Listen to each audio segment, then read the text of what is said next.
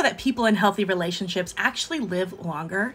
I'm collaborating with Will Rogers Motion Picture Pioneers Foundation on the start of a new series where we're going to explore healthy relationships and communication. And today, I want to start us out by explaining what actually makes a relationship healthy. Here are 6 signs of a healthy relationship, and these go for all relationships, including friendships, family relationships, and romantic relationships. Number 1, you feel safe and respected. A good friend, a good partner is going to care about how you feel, check in with you, and listen when you share. Number 2, safe conflict. Conflict is inevitable. It's part of all of our relationships. And when you disagree with something, in a healthy relationship, you can talk it out like adults without escalating into shouting, insults, or physical altercations. Number 3, honesty prevails. In a healthy relationship, you can be honest with one another.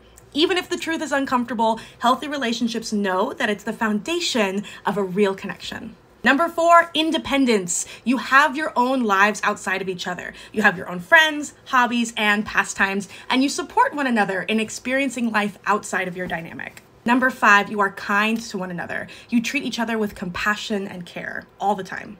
And number 6, you have fun together. No relationship is fun 100% of the time, but the good times should definitely outweigh the bad. Okay, we want to hear from you. How can you tell when you have a healthy friendship or partnership? Let us know.